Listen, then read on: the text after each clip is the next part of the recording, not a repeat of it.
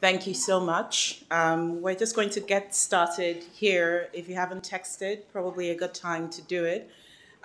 Just before I introduce this week's speaker, just a reminder for Grand Rounds next week. And it's going to be Dr. Jose Mate. So please look out for your emails with details about Grand Rounds next week. Today we have a very exciting speaker who needs very little to no introduction in this audience, but I'm going to introduce him anyways. Dr. Silvio Nzuchi is a professor of medicine here at Yale, director of the Yale Medicine Diabetes Center, and clinical director of the section of endocrinology. Again, you all know him. He's really sort of, one of the stalwarts here at Yale. He's a native New Yorker from the other end of the Metro North line, had his undergraduate degree at Fordham and his medical degree at Harvard Medical School, after which he came here to Yale and has been here for too long. And as you know, he's really, really very well known, very well respected here at Yale, nationally and internationally. He's authored an incredible number of manuscripts in the leading journals, New England Journal, JAMA. He is a former member of the editorial board of Diabetes Care and associate editor of the Journal of Clinical Endocrinology and Metabolism. His research interests, I think, are very, very relevant in general and in particular to this audience. Really has investigated the link between type 2 diabetes, insulin resistance, and cardiovascular complications, and has a particular interest in the evaluation of the asymptomatic diabetic patient for coronary artery disease. As we're talking a little bit before this, that really is an area in which there is a significant amount of overlap, and one that I think is a little bit under-recognized, especially in the cardiovascular or in the cardiology population. And certainly we've had a number of talks in this Grand Round series that have been related to cardiometabolic disease, and I'm very interested to hear his take on this. So without sort of taking up too much more time, I'd like to introduce Dr. Nzuchi, but also to say that I don't know about you guys, but I'm personally sort of here for the punchline to a diabetologist, a cardiologist, and a nephrologist walk into a bar. I think my money is on the cardiologist, Dr. Nzuchi. Thank you very much. I think the cardiologist should pick up the tab, don't you?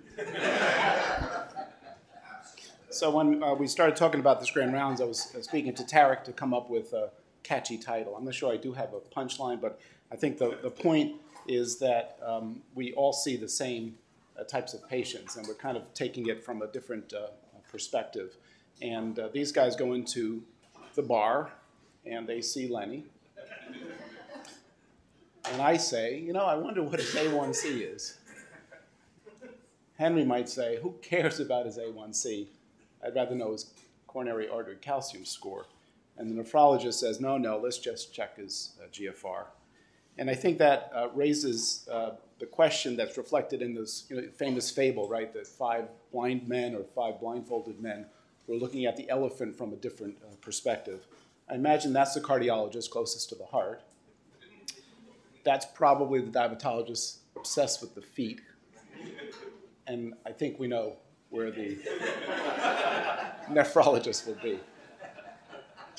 I think we'll make this the neurologist, right, near the brain. And since OSA is a big issue in obesity, I think near the nostrils will be the pulmonologist.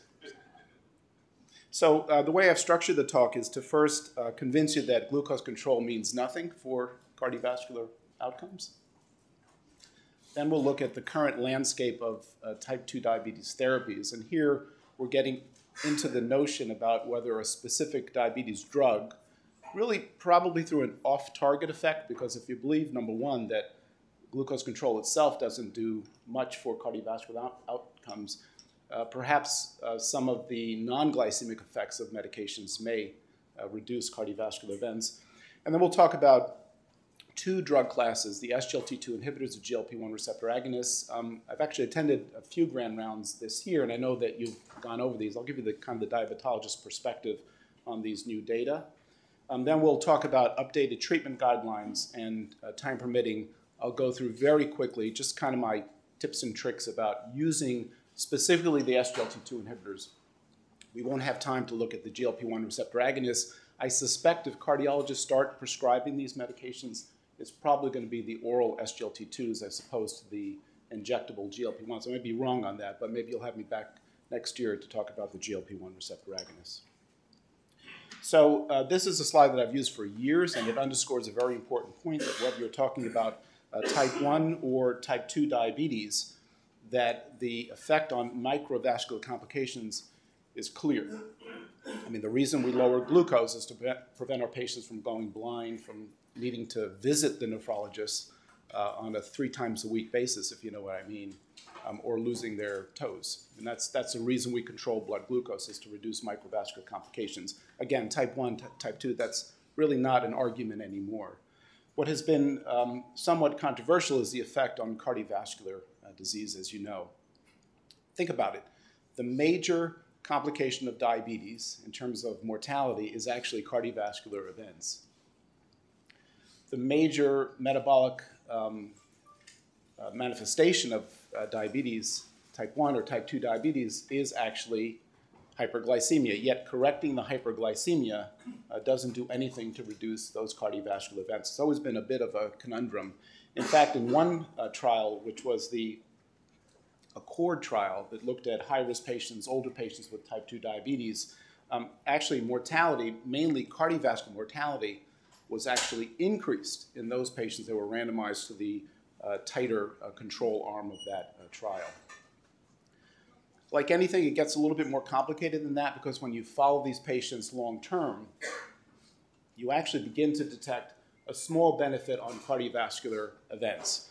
This is in the range of perhaps 14 to 15% relative risk reduction. Clearly pales in comparison to the effects on microvascular disease or any of your cardiovascular therapies like blood pressure control and statin therapy.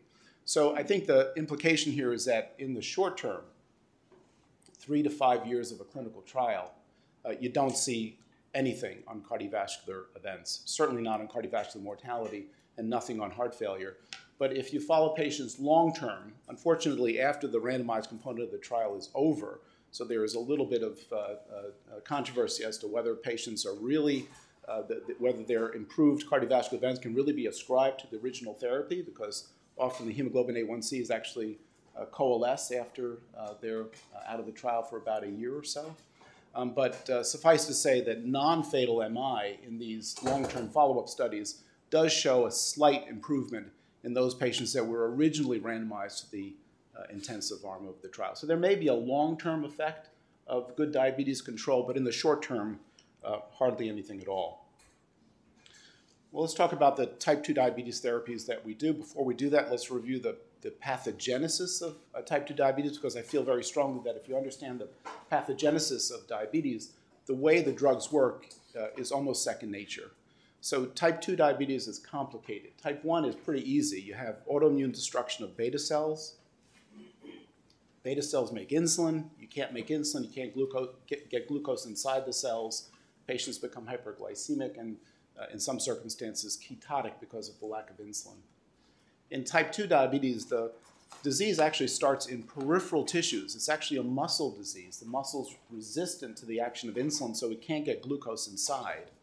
And therefore, the pancreas makes more insulin to the point of becoming fatigued. We use that term, pancreatic fatigue. Not exactly sure what that means, but the pancreas cannot sustain the hyperinsulinemic response. And now you have a decrement in insulin secretion, not to the point of type 1 diabetes, just a modest decrease initially. And the body still requires more insulin to get glucose inside. So that combination of insufficient pancreatic response to peripheral insulin resistance is a recipe for hyperglycemia. The liver is also involved. The liver produces excess glucose in patients with type 2 diabetes. It's also insulin resistant. Insulin actually should reduce hepatic glucose production. There's this incretin system, which is this neuroendocrine discussion between the GI tract and the endocrine pancreas to make more insulin and less glucagon after eating. That's deranged in diabetes. The kidney's involved. It's not putting out enough glucose. We usually put out glucose when our plasma concentration hits 180. In type 2 diabetes, it's more like 230 or 240. And the brain is probably playing a role here in terms of the dysregulation of each of these pathophysiological defects in obesity. So that's the complex pathophysiology of type 2 diabetes. And the 7 main drugs that we use each are targeted at one of these defects. So the most popular medication, metformin, reduces hepatic glucose production. The thiazolidinediones that have actually fallen onto hard times in the past 5 to 7 years, they improve insulin resistance in peripheral tissues. Insulin, we all know how insulin works. Sulfonylureas increase insulin secretion. The alphabet soup, the GLP-1 agonists and the DPP-4 inhibitors target the incretin system. These are injectables for the most part. These are tablets. And then finally, the SGLT2 inhibitors increase glucose excretion through the urine. It's even easier than that because when you think about it, there are 7 drugs for diabetes. There are 3 categories that contain 2 drugs and 1 that's alone. So 2 are insulin-providing drugs. 2 are insulin-sensitizing drugs, TZDs in muscle, metformin in liver. There are 2 drugs that enhance the incretin system, and the one that stands alone increases glucose excretion. So 2, 2, 2, and 1 is 7 drugs for diabetes. It actually is that simple. Obviously, each of these categories has many representatives. They have generic names. They have trade names. They have a certain effect on A1C. They each have a mechanism of action, and they each have positives and negatives in terms of their effect not only on glucose control but on other parameters related to the cardiovascular system. And unfortunately, many, particularly the newer ones, are extremely expensive. A lot of these drugs now are in the $400 to $800 per month range, whereas you can get a sulfonylurea or even metformin for about $4 at your local Walmart. The 2 drug categories that we're going to be focusing on are the ones that now have clear cardiovascular benefits, and in the circumstance of the SGLT2 inhibitors, a clear renal benefit. And I think it's critical for a cardiologist to understand where the data is. Should they be prescribing these medications in concert with primary care doctors and endocrinologists, and what the expectations might be. So in the past, this is the original position statement from the American Diabetes Association. We put this together in 2012 and updated in 2015. These were the dark ages of diabetes therapy.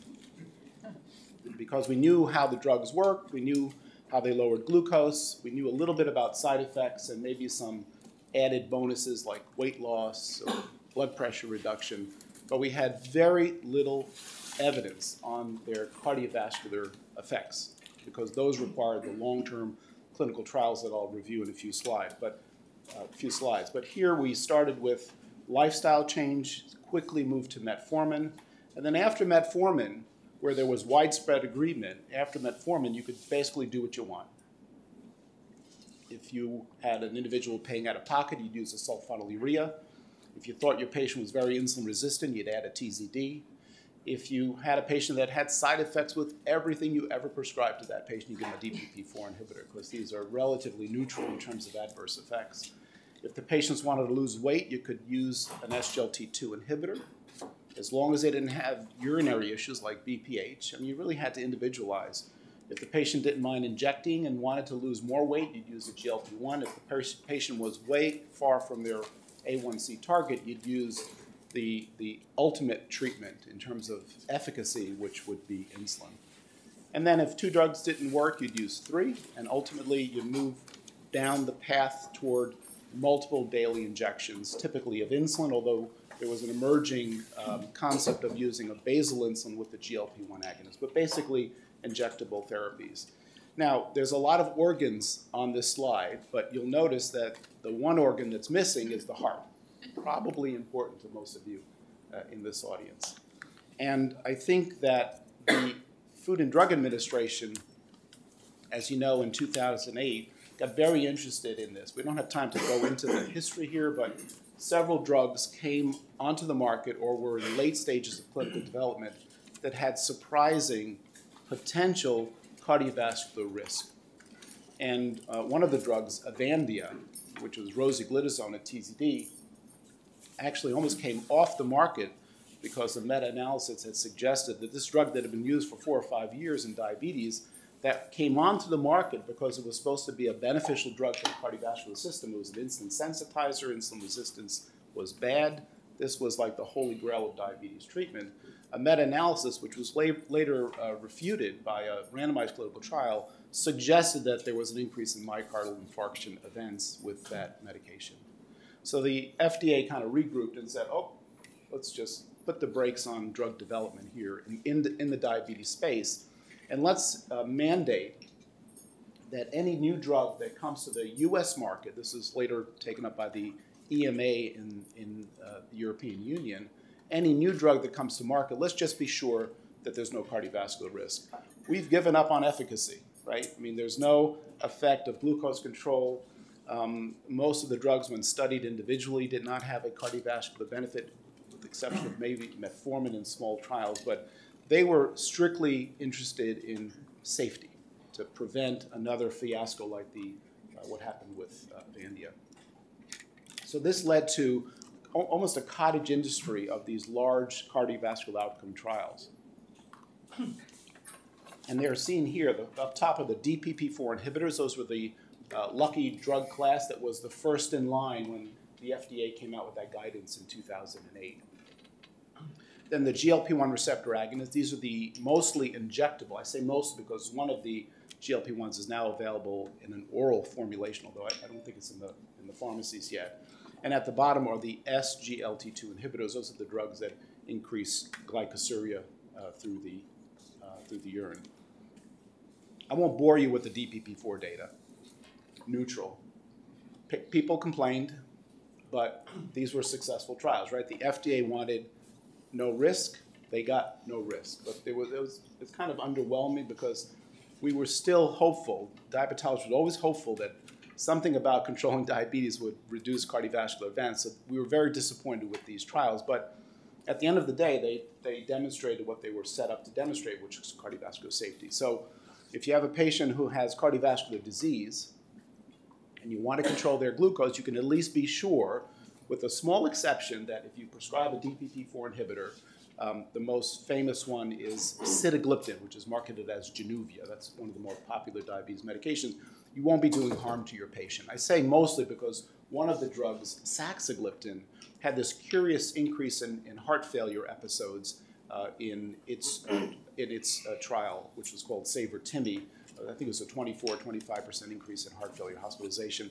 Not seen with any other DPP-4 trial. It could have been a fluke. It could be something specific with the medication. We're not sure. But in terms of MACE, which is what the primary outcome for these trials was powered for, absolute neutrality. The first of the GLP-1s, I might add, lixisenatide, was also neutral, but this was an ACS population. And if you want to prove neutrality in a cardiovascular population, pick an ACS population, because a lot of the events are front-loaded, and it's kind of a silly trial, but it led to some consternation that even the GLP-1s, which led to weight loss and may have some cardiovascular beneficial effects on lipids and blood pressure, even the GLP-1s were going to be neutral on cardiovascular disease. So then came the SGLT2 inhibitor trials, and let's review those to some detail. This is the physiology of how the nephron handles glucose. I think Mikhail Kozborov was here about 3 or 4 weeks ago and showed a similar slide. But basically, glucose is filtered. We need to conserve energy, so the proximal nephron is charged with resorbing any glucose that's filtered. And 90% of that is through a transporter known as a sodium glucose cotransporter number 1. Number 2 is mainly expressed in the gut, and it has only a small role in the nephron. So at the end of the day, unless your blood glucose hits 180, you're going to excrete minimal glucose. Try it. Dip your urine. Should be, if it's positive, let me know. I'll see you on Thursday. Now, if you block the SGLT2 inhibitor, you increase glucose excretion, and you lose about 70 to 80 grams per day. This is fascinating. The threshold is reduced from 180 down to less than 70.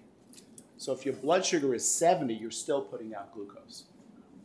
Now, you might say, well, why don't we get hypoglycemic? Because the body has counter-regulatory mechanisms. It decreases insulin. You don't get hypoglycemic. If you use it with insulin and you're already tightly controlled, you might precipitate hypoglycemia, but that's insulin's problem. It's not the SGLT2's problem. And that translates to about 300 calories per day loss. So if you do the math, and you know that there's 3,500 calories to the pound, I've calculated this. In 7.2 years, a 100-kilogram person would disappear.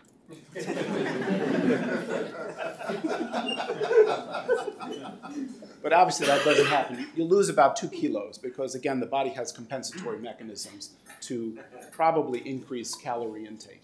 But you do lose calories on a daily basis.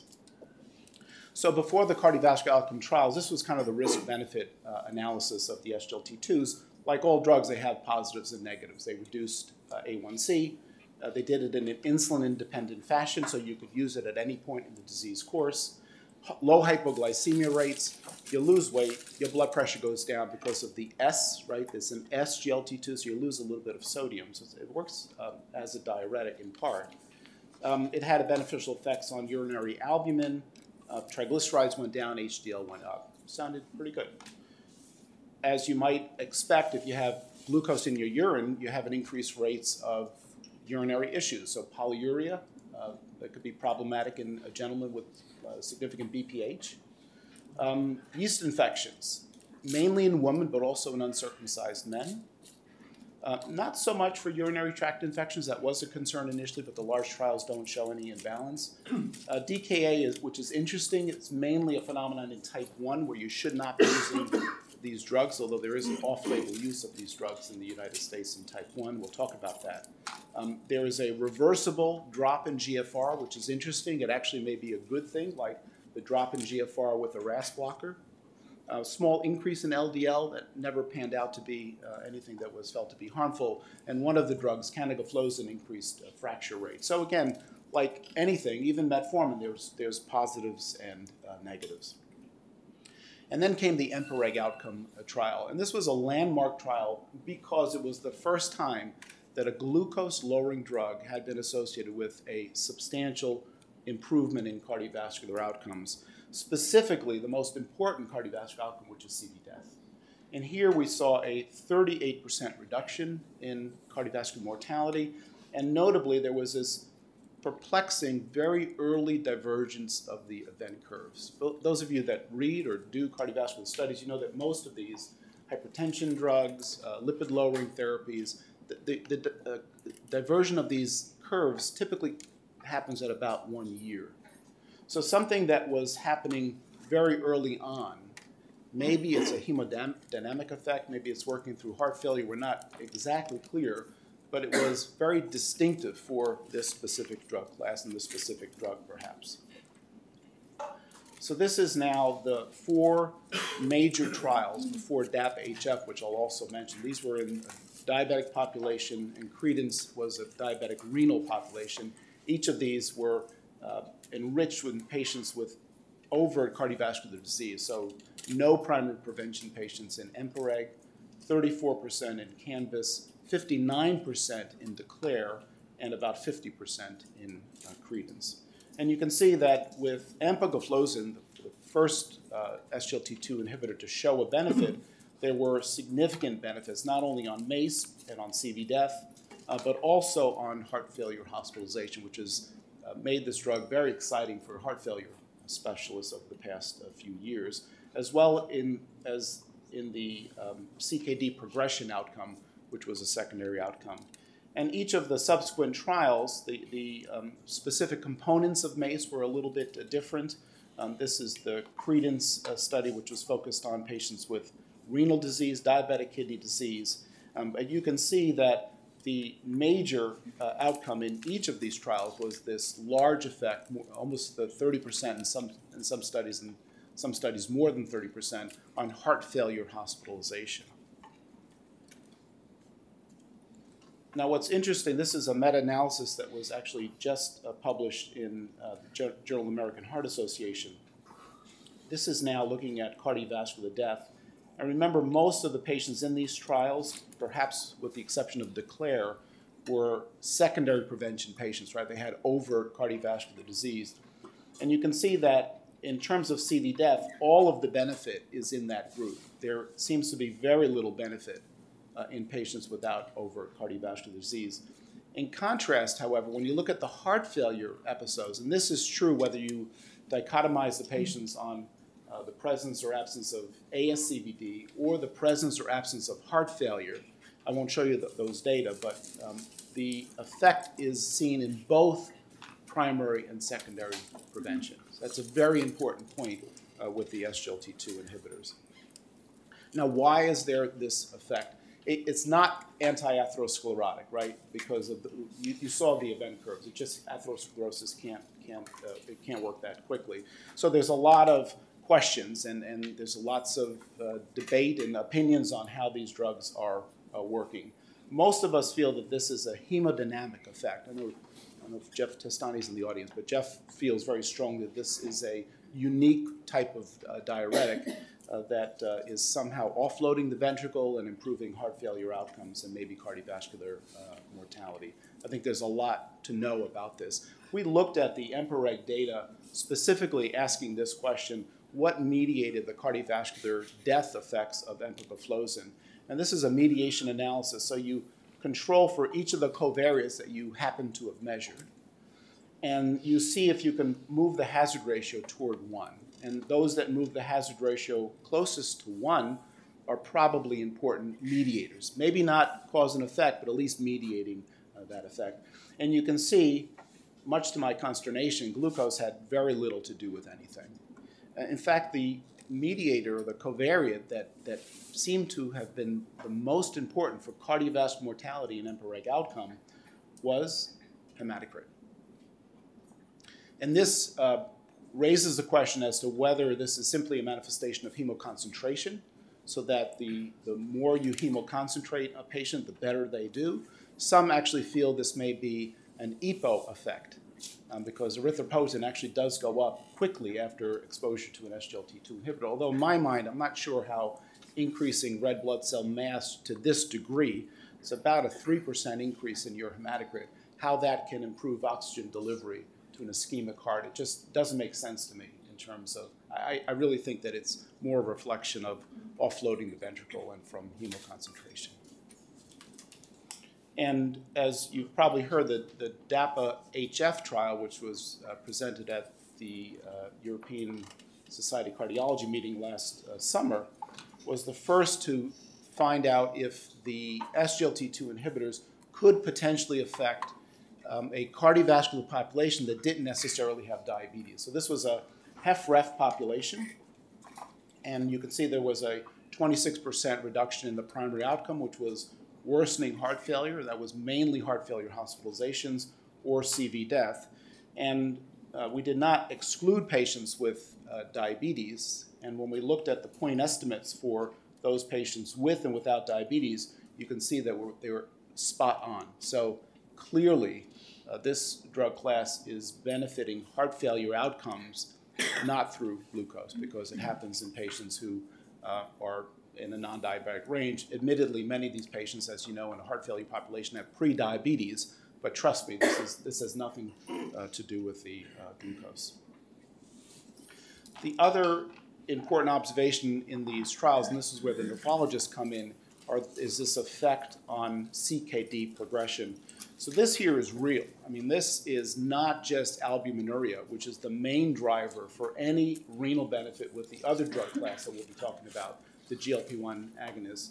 This is on hard renal outcomes that is like a composite of increases in creatinine, decreases in GFR, renal death, the need for renal replacement therapy.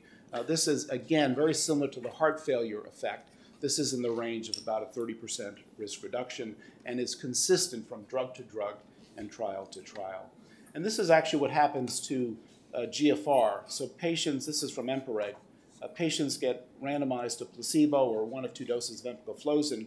And again, there's this initial drop, very reminiscent of what happens with RAS blockade, right? A little bit of a hit on glomerular filtration, but then perhaps because of that, because you're offloading the glomerulus, you get this stabilization over time. And at the end of the day, at the end of 3 years, the patients on placebo have this inexorable decline that we see in patients with diabetic kidney disease, and that's protected in those patients who are randomized to empagliflozin. I don't have these data, but when you stop the drug, the GFR goes back up to its absolute baseline. It's fascinating. I'm actually giving grand rounds in nephrology on Friday, so I'm really excited with these data. Okay, so SGLT2s, MACE effect, significant heart failure benefit, and significant benefit on the progression of CKD. Relatively weak glucose-lowering medications probably has nothing to do with glucose, as demonstrated by the DAPA-HF trial. So, 4 positive trials. Erdagliflozin is still pending. We'll have that toward the end of the year. So let's talk about the GLP-1s. Now here the physiology is different. The gut makes neuroendocrine peptides that signal the endocrine pancreas. The main ones are glucagon-like peptide 1.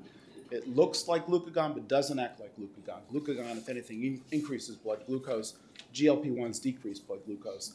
And GIP, which is glucose-dependent insulinotropic peptide. When I was in medical school, this was gastric inhibitory peptide. So, same initials, different names. It's like when you get divorced and you have the monogram sheets, you have to find your second spouse has to have the same. Sorry. So, you stimulate the pancreas, both the alpha cells to make less glucagon and the beta cells to make more insulin. So it basically accentuates the normal physiology of the pancreas, almost as a turbocharge for the pancreas to make more insulin when food is ingested. And just a reminder, DPP-4, these are one of the more commonly used medications, the DPP-4 inhibitors that don't have a cardiovascular benefit. The DPP-4 inhibitors basically degrade the enzyme DPP-4 that chews up the GLP-1s. So it's kind of a double negative. These are the pills that inhibit the enzyme that destroys your own GLP-1 and GIP, where the GLP-1 agonists are injectable pharmacological doses of compounds that mimic the effects of glucagon like peptide 1. And again, a risk-benefit ratio. These were more potent A1C reducers, low hypoglycemia risk. They dropped weight to a greater degree. Blood pressure went down, some effects on albuminuria, some beneficial effects on lipids. Inflammatory markers improved, and there was some basic science data suggesting that these drugs may have a direct salutary effect on the heart itself. So there's a lot of excitement about these drugs potentially being good for the cardiovascular system. But, you know, some risks. Patients don't like to inject. Significant GI toxicity, nausea, in some circumstances vomiting if the dose is titrated up too quickly. There was a lingering concern of pancreatitis risk. And then in animal models, it increased the risk of rare type of thyroid cancer, medullary carcinoma, which has not, thankfully, not been seen in humans. So 4 main trials. LEADER with liraglutide was the first, here showing a significant effect on MACE, also an effect on CV death and all-cause mortality. The CKD progression effect was there, but it was almost entirely on reduction in macroalbuminuria. And if you talk to nephrologists, they consider this kind of a soft outcome. No effect on the true progression of renal dysfunction in terms of creatinine and GFR. Sustain 6 with semaglutide. This is a weekly injectable formulation, as is exenatide weekly. And this is a mistake here. This is Rewind trial with dulaglutide, all showing scattered benefits on some of these cardiovascular outcomes. A little bit more variability from drug to drug, probably related more to study design than to the compound itself. And you'll notice that there is no major effect on heart failure outcomes with the GLP-1 agonists. In fact, some small studies in heart failure populations, if anything, the point estimate was above 1, suggesting that at least no benefit, maybe some risk. CKD progression, again, a little bit more variable and almost exclusively on albuminuria, not, again, on decline in GFR. So a little bit more variability here. Harmony was a study looking at albiglutide, which is actually no longer marketed.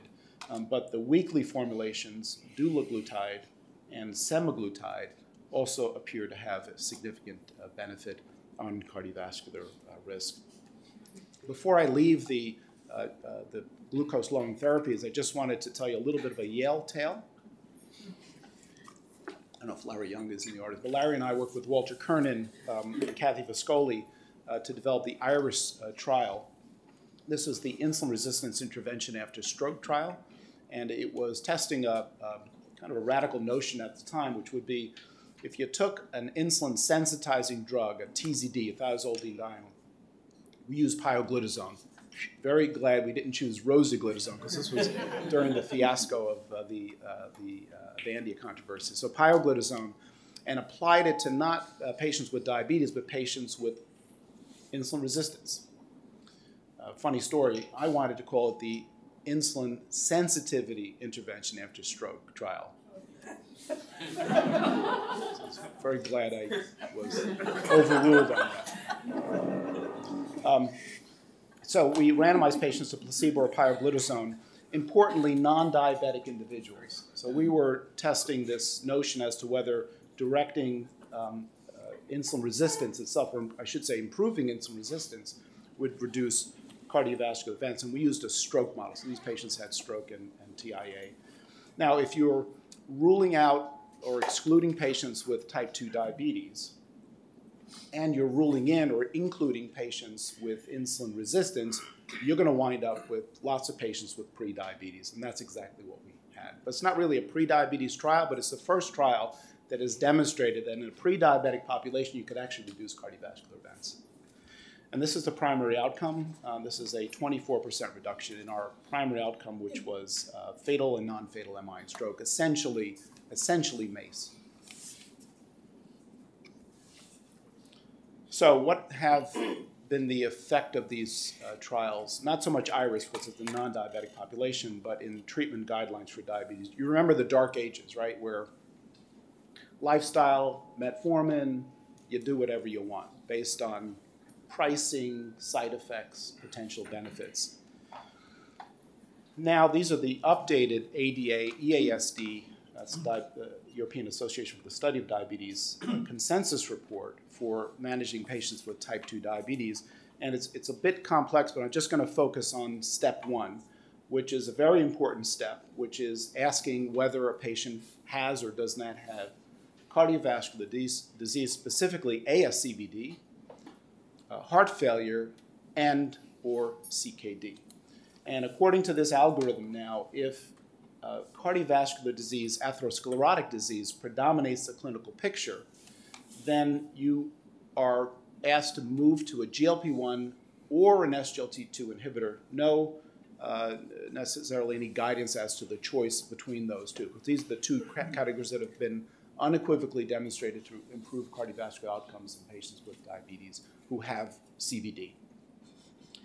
If there is heart failure or CKD that predominates the clinical picture. Now, as you know, patients are complex. Very often there's a little heart failure with the atherosclerosis having given them myocardial infarctions and left ventricular dysfunction. So some of these patients are going to have a little bit of this, a little bit of that. But if heart failure or CKD is present, then the data would compel the use of an SGLT2 inhibitor, because as I showed you, the GLP-1s don't seem to have that significant benefit. And now the cardiologists have also gotten involved here. So these are now from the ESC.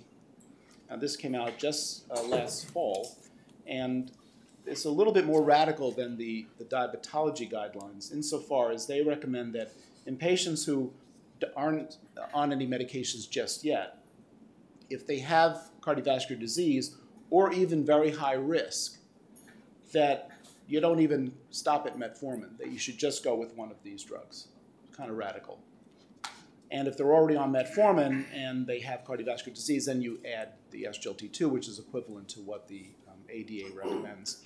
But I would point out that they're including both high and very high risk. And if you read these and you read the footnote here, I can't think of any patient with diabetes in my practice who wouldn't be considered high or very high risk. So basically they're saying you should go with one of these medications. I'm not sure the data is there yet. It's a little bit pushing the envelope, but it's interesting that the cardiologists have very strong views about this. So in the last few minutes, I just wanted to go over a couple of pitfalls and pearls about using the SGLT2 inhibitors, because I feel that these drugs have significant cardiovascular benefits, particularly in a heart failure population. And as I'll show you, I think Mikhail showed this data from our system as well as the St. Luke's system in Kansas City. You guys see these patients much more than we do. And if we're going to get these medications out there to reduce, some of these effects are on mortality, right? You should be concerned about that. If we're going to get these medications out there, the use of these medications is still relatively low. We need help, right? We need primary care doctors to understand the data, and also cardiologists who have not traditionally been comfortable prescribing diabetes medications. But I hope I've convinced you that the data is there. And if you wait for all these patients to see endocrinologists, it's just not going to happen. So let's talk about what I view as the major impediments in prescribing these medications and just some tips in terms of how to prescribe them safely. So here are the concerns. Hypoglycemia, volume depletion, AKI, genitourinary infections, Fournier's gangrene, oh my lord, DKA, amputations, and fractures. Why in the world would you ever want to prescribe these medications? But I'll tell you, these are really minor issues from somebody who's prescribed these medications. Minor issues, requires some patient education, and you got to know who not to prescribe these medications in. So hypoglycemia, as I've told you before, not a concern. They just don't lead to hypoglycemia because the body will auto-regulate itself, drop its insulin secretion, you don't get hypoglycemic. However, if you have a patient who's tightly controlled, so you say, what's your A1C? And they say, I'm doing great, I'm 5.9%, and I'm on insulin, and I'm having hypoglycemia 3 or 4 times a week, red flag. If you add an SGLT2 inhibitor to that individual, you're going to decrease the set point, they're going to have more hypoglycemia. So I'm not sure if you're the person to make this recommendation, I don't see why not, or confer with their primary care doctor or their endocrinologist, adjust the insulin dose a little bit. In DAP-HF, we made and this was cardiologists running this trial, we made a very simple recommendation. If the A1C is under 7 and they're on insulin or sulfonylurea, consider a dosage reduction, 10 to 20% on the insulin, 25 to 50% on the sulfonylurea. If their A1C is 8.8, you don't need to do that.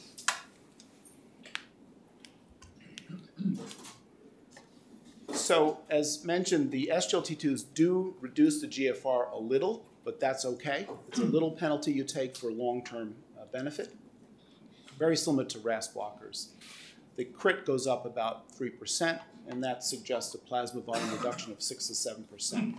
But there's no increase in AKI.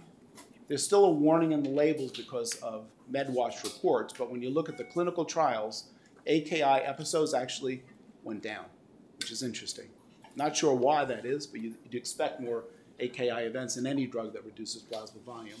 And there's actually no increase, surprisingly, in volume-related adverse events like syncope, et cetera, hypotension. GU infections. So most patients will develop some polyuria in urinary frequency. In a gentleman who's really struggling with BPH and waking up 3 or 4 times at night to pee, probably not the best drug, or at least warn them about that. The main side effect, and this is a relative risk of about 3 to 4-fold, is genital yeast infections, so mycotic infections, mainly in women and in uncircumcised men. So you have to talk about this, right? Because the guy's going to think he has herpes if you don't warn them.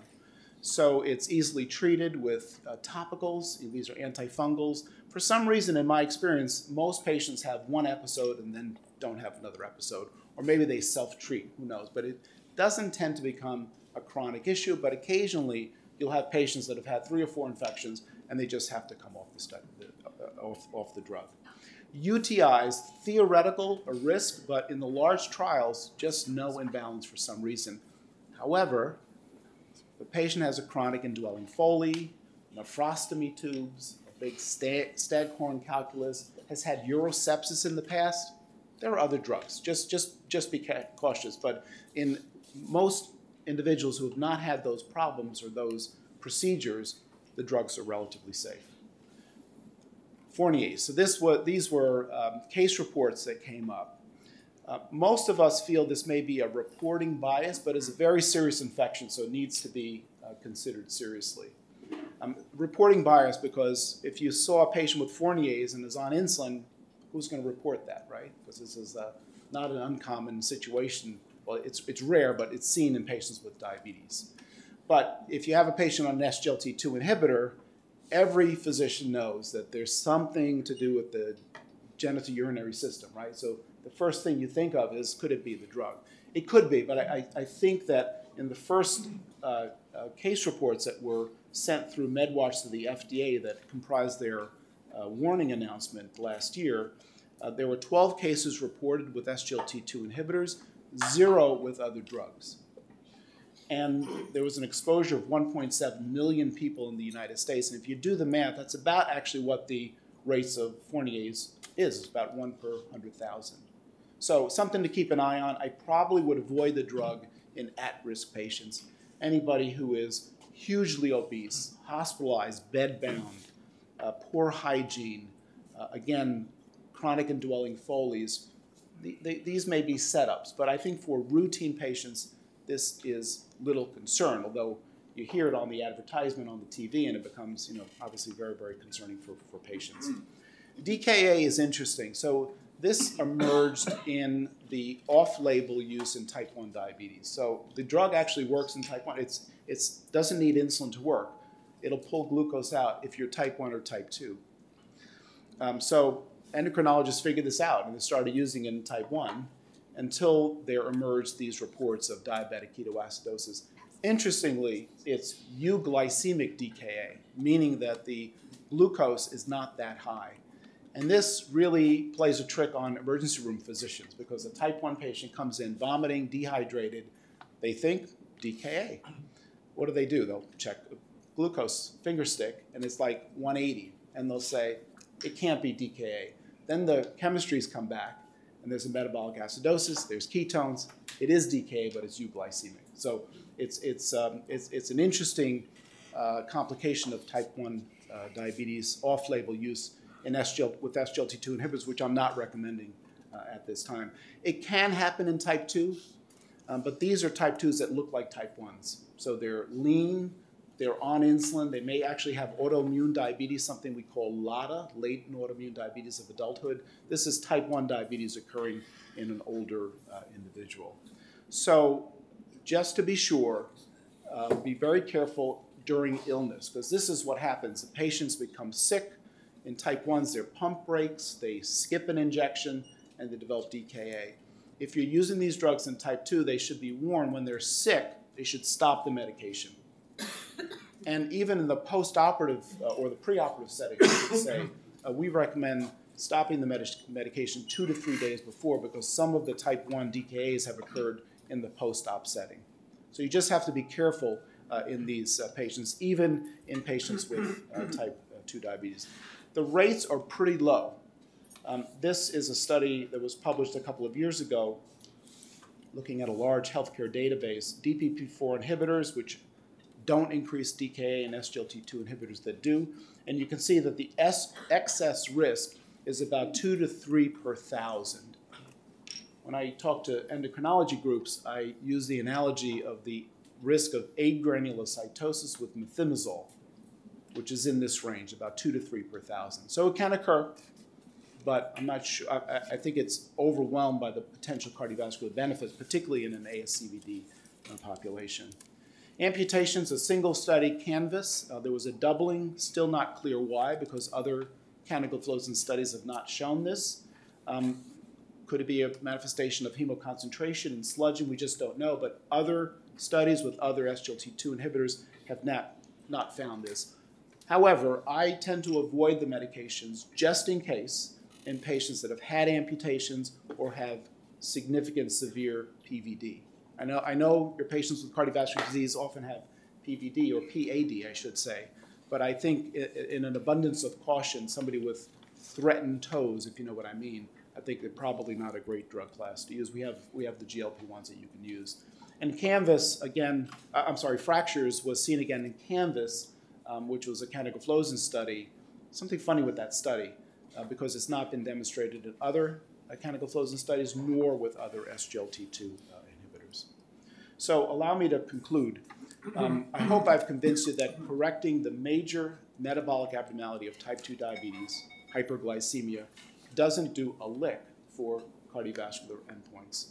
And older glucose-lowering therapies, metformin, SUs, insulin, by themselves also don't reduce cardiovascular outcomes. So with all this controversy, in 2008, FDA told industry basically do large CV outcome trials, mainly focusing on safety, not necessarily efficacy. But the companies were smart, right? They added couple of extra thousand patients to power the studies for efficacy, because some of the compounds actually showed early signals of potential cardiovascular benefits in animal and early human trials. So the first series of these trials, the DPP-4 inhibitors were essentially neutral, so safe but not effective for cardiovascular disease. And since then, there's been two main categories, SGLT2s and GLP-1s, and I'll throw in the TZD pioglitazone because of the IRIS study that we coordinated, have beneficial cardiovascular effects. So the old concept that you can't do anything for cardiovascular disease through glucose lowering is not true. It's not actually through glucose lowering, perhaps, but it's using glucose lowering medications that are somehow having these off-target effects. But who cares? The patient doesn't care, but they're having benefits on the cardiovascular as well as the renal system. And over just the past 3 or 4 years, so this is a rapidly evolving space, there have been major changes in how the professional societies recommend that we treat patients with diabetes, especially those patients with CVD, heart failure, and with CKD. And I'll leave you with this slide that Mikhail showed a couple of weeks ago. This is a very simple analysis using EPIC both here and at Mikhail's system at St. Luke's in Kansas City. The bottom line is these are patient touches from cardiology in blue and endocrinology in red. And you can see that if you have coronary artery disease seen in either of these two large health systems, you have nearly a 5-fold greater, I want to say risk, greater chance, that's a risk, greater chance of seeing one of you than one of me. And if you have heart failure, it's even worse or better. It's 7 to 1. So again, the point is that the patients are in your practices, and getting this information out there, not necessarily prescribing them these medications, although I think you probably should, but at least having that discussion, that at least directing them back to their PCP or their endocrinologist to talk about, could their diabetes regimen be tweaked to advantage the cardiovascular system. And I think with that, I will conclude. I thank you very much for your attention. I'm happy to take any questions.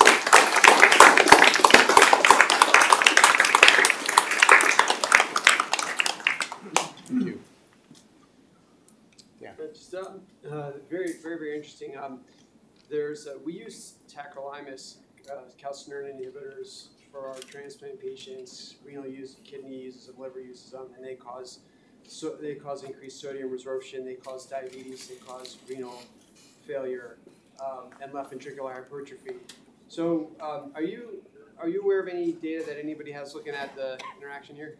I know some transplant centers are beginning to use the medications, but with an absence of data.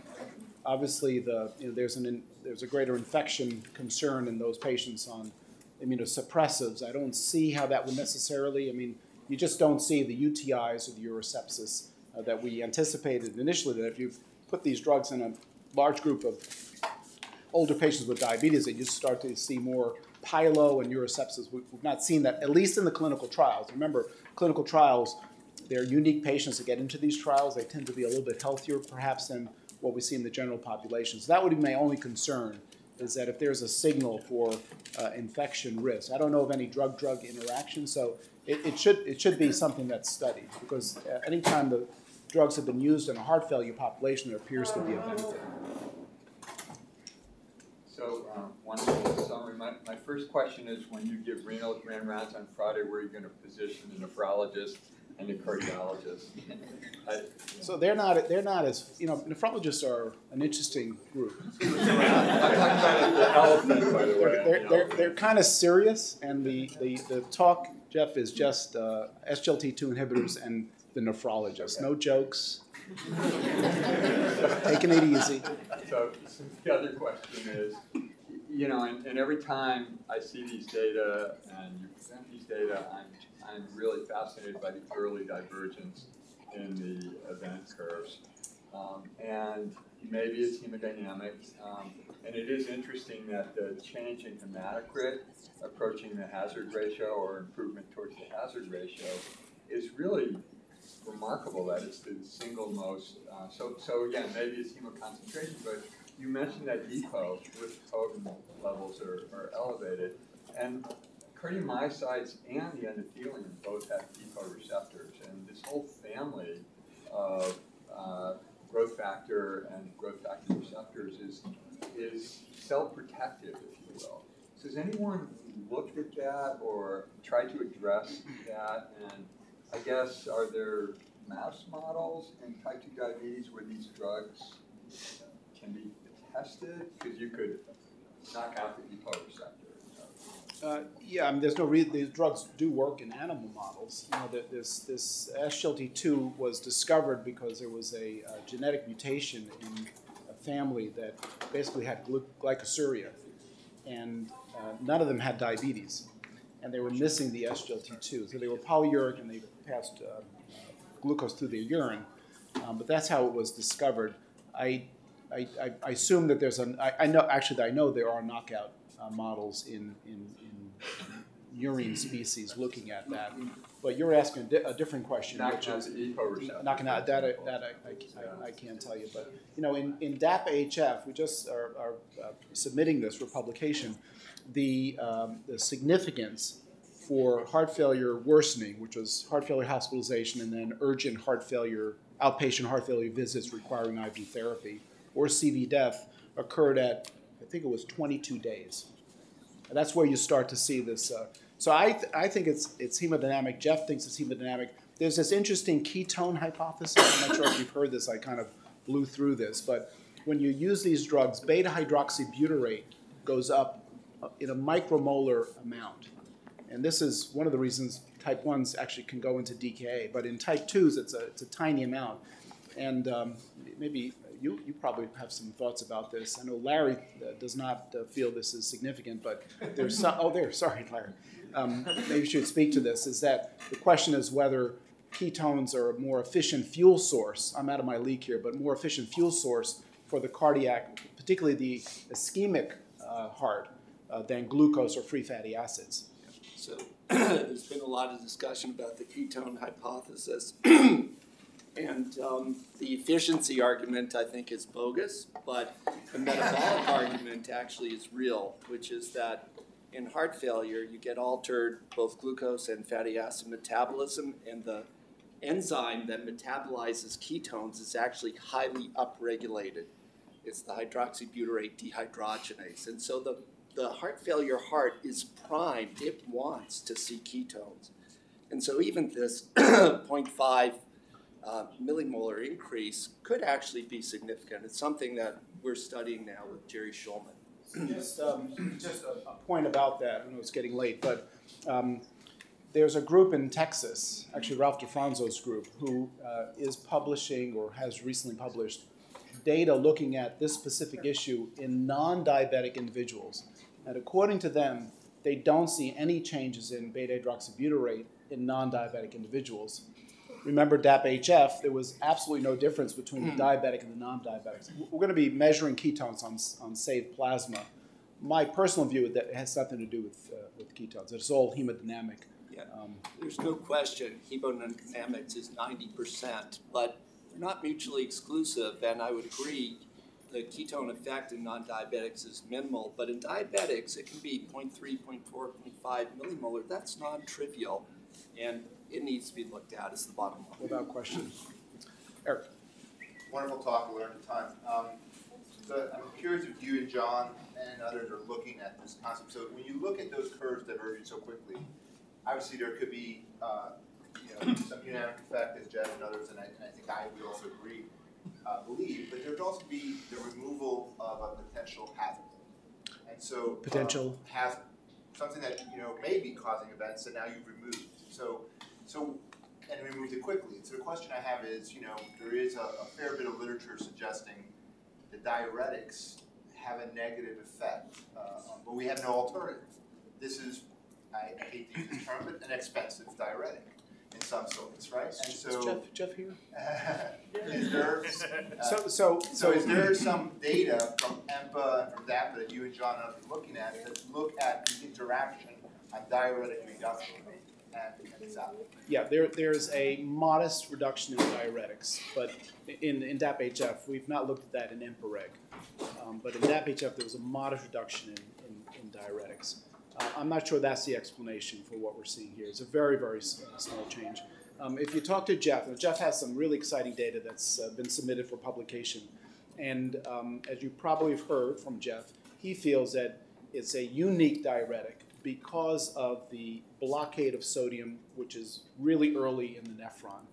And by now increasing sodium delivery to the macula, it seems to attenuate the normal counter-regulatory neurohormonal effects of volume depletion. I actually think this is where the money is, that you're depleting the plasma, offloading the ventricle, without the increase in ADH, in renin, in aldo, or as much, I should say, in catecholamines. There's a sympatholytic effect of these medications. So what if you could take a diuretic that reduces plasma volume by 6 to 7%, but without activating the neurohormones? Would that be a perfect diuretic, particularly in combination with a loop? Maybe reducing the loop dose, that's the working hypothesis, at least Jeff's, who's thought about this a lot. I'm a little bit out in the league here, but I think that's probably where the money is. What I don't understand is why you don't get more volume-related AEs. Because you think that if you don't, neurohormones are there to support blood pressure, right? So in an older population of patients with stiff ventricles and stiff heart and stiff vasculature, if you're volume depleting them without the compensatory increase in heart rate, et cetera, why don't you get more syncope? That I don't know, which is a little bit of a conundrum. I think the EPO question is interesting, but again, and just going back to medical school, if you take anyone with a hematocrit that is normal, 40, 41, and you increase it to 43, 44, would that increase oxygen delivery to the extent that could explain? I don't think so, but maybe. But EPO, delivering or raising EPO levels may not be the same thing as transfusion. So that's what I'm... But it didn't work in CKD, right? It did not reduce mortality, that's and true. so I'm not sure that's the answer. Goes back to baseline in like 10 weeks. It's a transient bump that that goes away.